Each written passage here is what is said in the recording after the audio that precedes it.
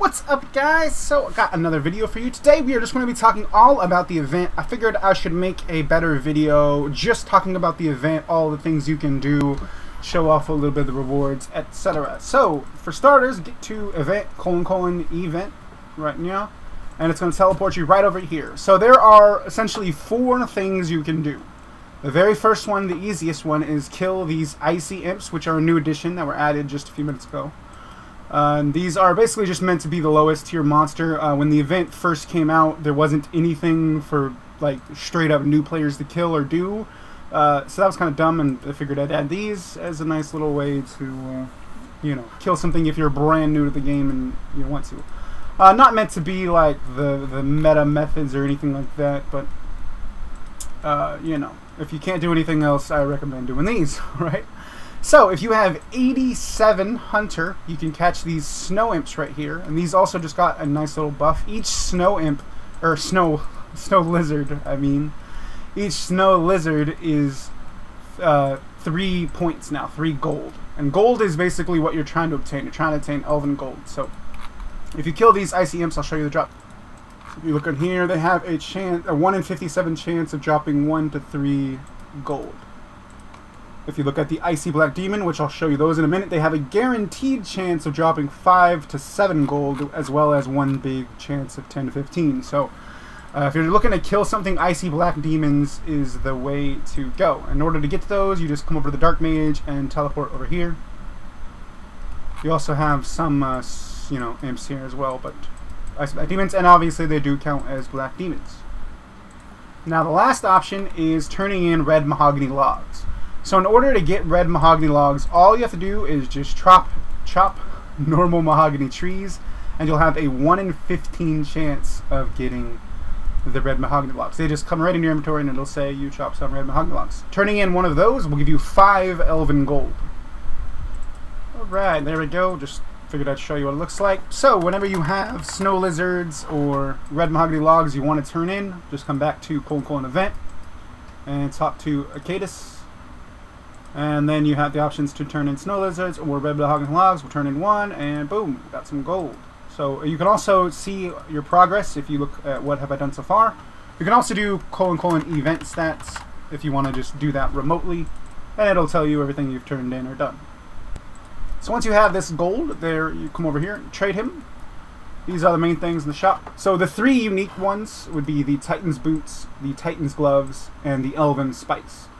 The boots and gloves are kind of self-explanatory. They are tier 65 hybrid. They only require level 60 to wield, but they're technically tier 65. The gloves are better than Barrow's gloves. They're better, but they're not as good as Ferocious gloves. And I honestly didn't even check Tormented Bracelet or... Are there Ranger gloves in this game? I don't know. I still don't think we have Ranger gloves, right? Either way, they're the best in slot gloves. Minus Ferocious gloves for melee. I know that much. The boots are slightly worse than Pegasians, Primordials, and Eternals, but they are all 3 combined. So you have that advantage. Very nice hybrid boot. And they also have prayer bonus, both of them. I believe it's 2 apiece, so that is pretty good.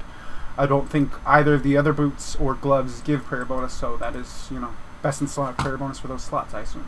Well, probably the holy boots for boots, but you know what I mean. Whatever. Screw you. Anyways, the Elven Spice is used on the Infinite Stew to upgrade it into River's Jambalaya. River's Jambalaya heals twice as much and takes half the time to restore. It is essentially, yeah, I probably should have made this either more expensive or more rare. I don't know. We'll see. I mean, the event is already kind of grindy, as you can see from these prices. If you want to get all 3, that's, I mean, what is that, 1,300 kills? 1,350 Icy Black Demon kills. So it is kind of a grindy event. The logic behind this event, as opposed to the last one, as the last one was kind of random RNG. Everything was on RNG, and you know, you might have been lucky, and you might have been like me, where you got like 10 elite mystery boxes or 5 bonds or stuff like that, or you might have been really unlucky and only got 1 bond the entire event. Now with this event, you can pretty much guarantee what you get. If you grind out a certain thing, you'll be guaranteed to, if you want to just buy these bonds straight up for 2,500 points, it's 500 Icy Black Demon kills is a $5 bond. And then also just added some little stuff in case you were sort of at the end of the event and you didn't want any of the other things, but you know, you wanted some of this stuff maybe. It's Elven themed, so it just kind of made sense. I'll show you a little bit of the event goodie bags. They did get updated with some of the newer stuff that was added to Elite Mystery Boxes. If you're not familiar with how event goodie bags work, is they essentially have every single thing from the Elite Mystery Box. Well, not every single thing, but all of the big stuff, including the donator stuff. And then like, so from this point on, they're not going to get updated. So let's say if in the next update we add a new item to the donator store and to the Elite Mystery Boxes, that item will not get added to these event goodie bags while the event is live. However, during the next event, they will be added. So every event, the last chunk of donator items will get added to them. So I mean, hypothetically, if you want to save them, you could, but I wouldn't recommend it just because, personally, I couldn't imagine waiting that long to open my event goodie bags. And you also have a chance of getting all the old stuff from events. So remember, event items are not discontinued or exclusive. Well, exclusive, yeah, but not discontinued. You can still get the Broodoo shields and the Beads of the Dead, as well as the Swarm Pet from these event goodie bags. Now, it is really rare. It is much rarer than it was originally. You can also get the Titan's Boots, Titan's Gloves, and the Elven Spice. And it is slightly common. Once this event ends, they will still be obtainable, but even more rare. So that's just kind of how the event goodie bags are going to work. Let me open up a couple now, and I'll show you.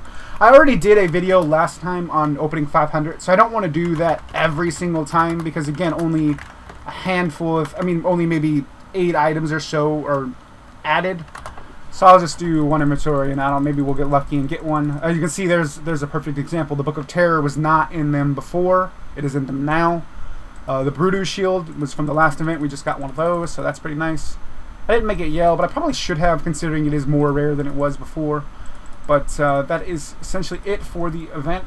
The last minor change to the event is that the massive undead cow... That is not how you spell massive. The massive undead cow boss now also guarantees drop 1 elven gold. Just so if we actually wanted to do it during the event, we could. I also didn't mention it in the last update, but the event group loot chests also did receive a unique item. It is a tier 80 staff. It is essentially the end game staff. I mean, there'll probably be higher stats down the road just because, you know, end game is never really truly the end game. But you do have Icthurin's Scepter, which we have to charge with Dark Energy. It is 1 thing per thing. That's Light Energy, you dummy. And so this is only obtainable from the group loot chests, which are only obtainable from doing group things like the Undead Cow Boss and Pest Control. What? Why does stuff never want to work for me, bro? Never mind, pretend I didn't say anything, because apparently it doesn't work. This was working 100%. I don't know why it isn't now. Wait, what? Wait, what? I see what I did wrong. I forgot to remove this little thingy down at the bottom that you have to add for... you have to add it for, like... Let me give you an example. So here's the trident and the staff. You have to put weapon type trident. I already did this, but I think what I did is I think I accidentally removed it, thinking it was the uncharged version. Because originally there was only going to be 1 version. I just had a lot of trouble making that so. So I ended up adding the uncharged version right here, 9054, and I think that's what I did. I think I accidentally removed it then, but that's an easy fix. If somebody manages to actually get the staff before the update this weekend comes live, I will update the server then and there, so that way they can use their staff. But as of now, yeah, a little broken. That's kind of sucks. I can't show you what it looked like because it looked kind of cool. It's kind of similar to the trident and the Sanguine SD staff, except it's black and the little projectile is different, so it looks pretty cool. But it is going to be essentially your in-game staff, definitely for now. So it should be a lot of fun to see if anybody gets it. The goal is to try to create a really big end-game weapon, similar to the Twisted Bow that we all wanted to kill Vasa for. I'm hoping that we can get these end-game type weapons that will make people want to do the group bosses. Alright, just the last thing I want to talk about before I end this video, just a look at the month ahead. So this is the calendar we made up for the month. As you can see, we're already with the Player Appreciation Event 2 live and the double experience. This weekend we're going to have double PVM points from bosses. PVM points is just another name for adventure points. I just forgot to put adventure points here.